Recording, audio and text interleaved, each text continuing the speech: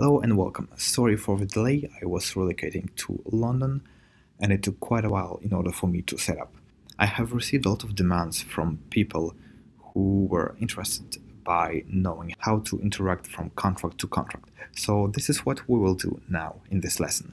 So we'll create a contract, we'll name it the color contract, and this contract we'll call the called contract. So in the called contract we will have some variables that we would like to retrieve from the color contract. So we will have a string and a integer, so uint number, and a string, let's say words. Okay, so like in any normal contract, we will need to create a getter for those variables and get words.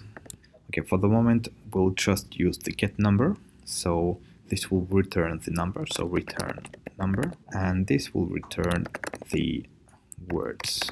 Okay, so now we have this contract. So let's say it's your contract, you have some data inside it, but you want to retrieve that data from another contract. So how would you do it? So the first way is the most easy one, is when you deploy both of the contracts at the same time. So you haven't deployed a called contract before.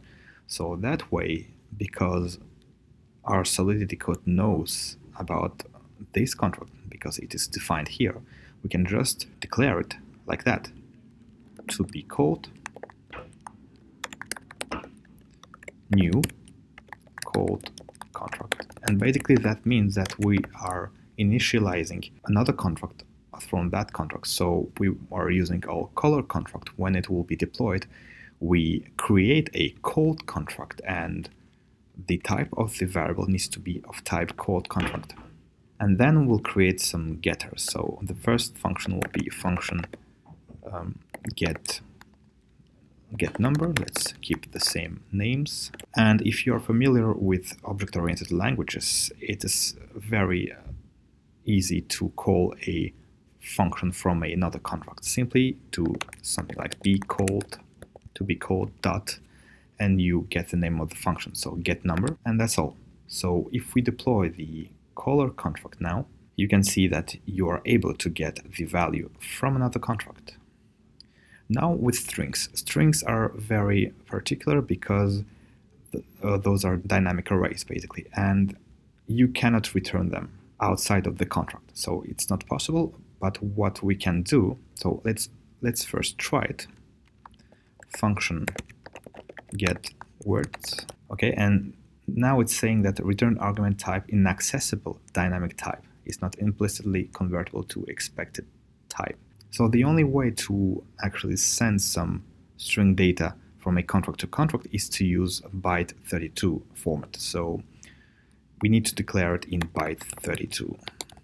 And for those who don't know, I have a little window here, and this is basically a converter from hex to string and to string to hex. So if we have a H, we can convert it in hexadecimal format, and this is basically the binary, but computers use the hexadecimal format so to represent binary data. So in fact you receive a binary number, but it is Solidity will convert it into hexadecimal number. So if we have something like hello world in hexadecimal, we will have that number.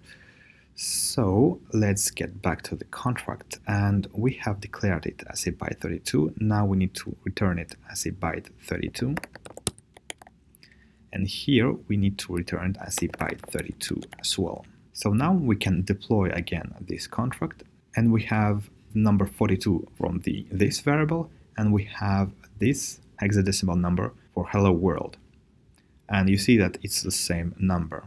So if I just copy and paste it in hex to string converter, you get hello world. So this is how you transfer strings from contract to contract. Now I'm wondering if I can do something specific. So what if I want to return the string, but I want to convert it to a string? Is it possible? Is it type conversion not allowed? No, it's not possible. So basically, yeah, you have to return it as a byte 32, and you have to convert your byte 32 format into string in your application. Okay, so now let's say that the cold contract is already deployed on the blockchain. So let's say you have a use case where you already have a contract deployed and you've incorporated a logic that allows for future contract to interact with that contract. But yeah, how would you do it?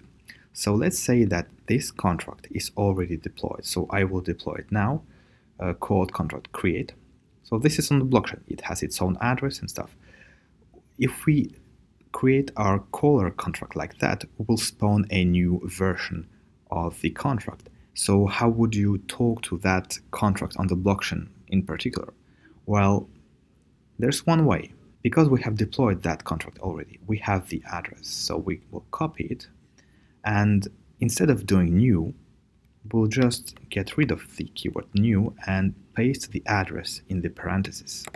So that means we are declaring a to be called contract of type called contract, and we say that the called contract is actually not a new instance.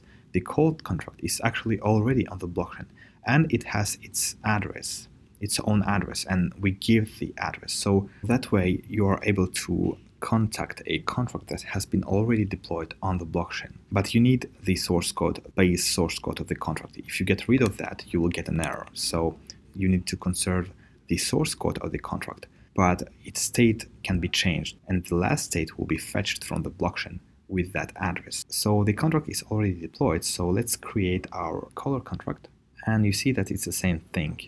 It's 42 and hello world in bytes. So yeah, that worked. And in order to be sure that it worked, we'll actually make a setter. So now it's very straightforward. We'll deploy the called contract first. We'll deploy the called contract first. Okay. So by default it's 42, but we will change it to 56. And now it's 56. Now we will take the address of the contract on the blockchain, we'll copy it and paste it here. That means that when we will try to get the number of our already deployed contract, we will not get 42, we will get 56 because we will get the last state of the contract. So we will deploy our caller contract, and what we got 56. It's working.